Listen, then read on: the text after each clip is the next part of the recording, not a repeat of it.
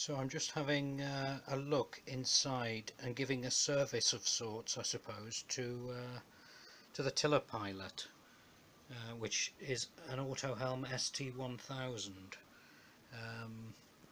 Yeah, we've been asking quite a lot of it, to be fair. It's been steering the boat in some pretty heavy weather, some very heavy weather in fact.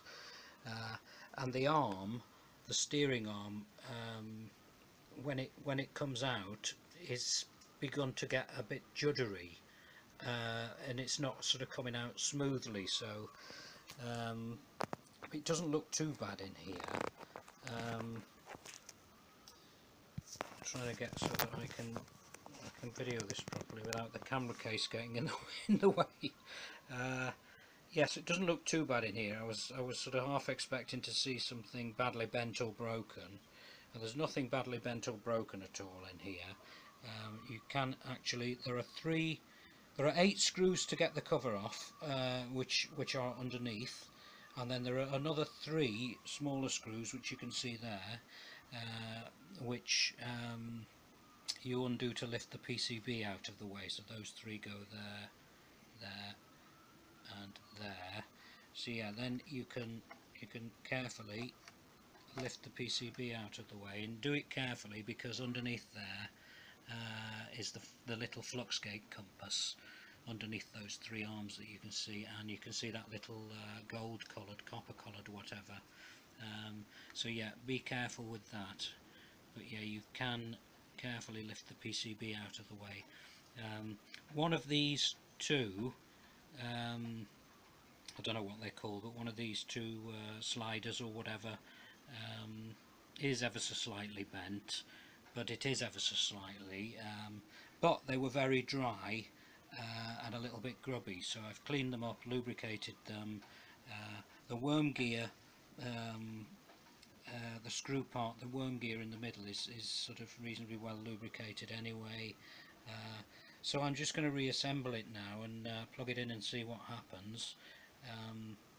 This gasket that runs all the way around the outside, I've just lifted that free and just put some silicone grease, a little dab of silicone grease all around there. That's not going to do any harm, help to keep the water out, and a little bit of silicone grease around here, which is the little, you can probably see it moving, that's attached to the pin,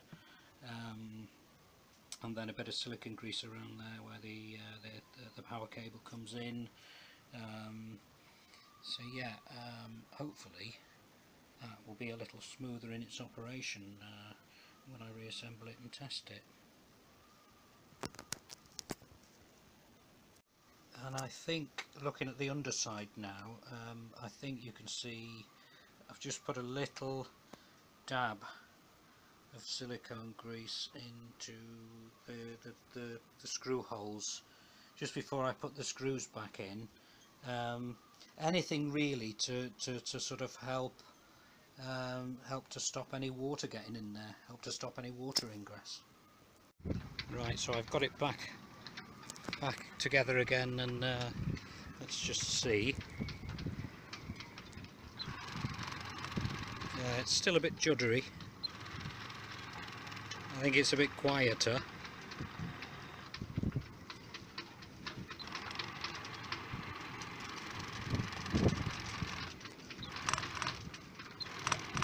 Yeah, it's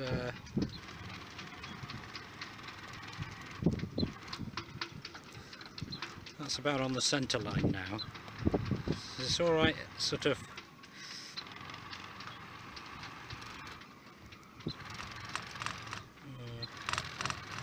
Frankly, it's about the same as it was before, so there we are. At some point I might have to do a little bit more,